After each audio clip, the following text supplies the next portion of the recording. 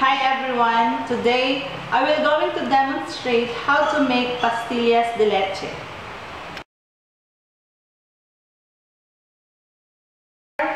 Ingredients: 1 can or 200 ml condensed milk, 2.5 cup of powdered milk, and sugar for coating.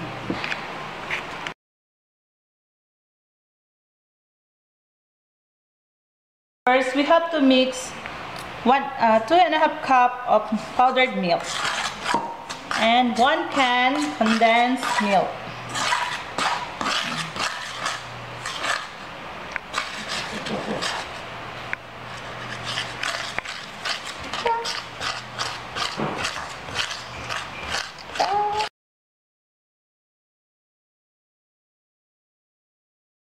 After we coat the mixture into sugar, we are now going to place it in our Japanese wrapper.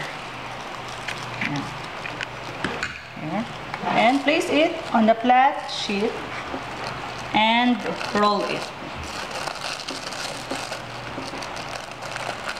Here.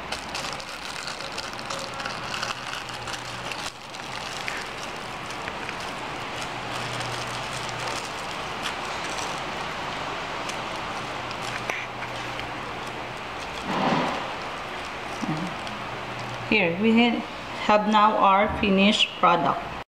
You can add peanut or Rice Krispies or corn flakes to your pastillas de leche to make it crunchy and creamy.